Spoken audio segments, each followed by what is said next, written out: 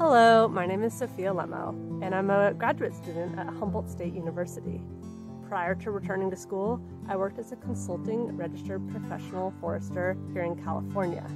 And of course, while working, I learned more about how managing a forest is such an intricate process, and helping landowners and the public understand the importance of managing to support rural economies, to support small landowners, and to support sustainable forest perpetuation is complex and important,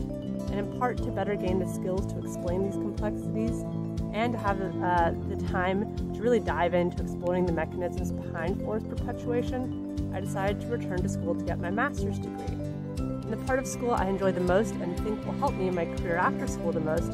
is exploring these questions about the mechanisms behind sustainable forest perpetuation. And I hope to one day apply these skills and find a job where I can still actively participate in active management of forests and incorporate some of my research or interesting research on sustainable forest perpetuation. Thank you so much to the Forest Landowners Foundation for providing me this opportunity and scholarship.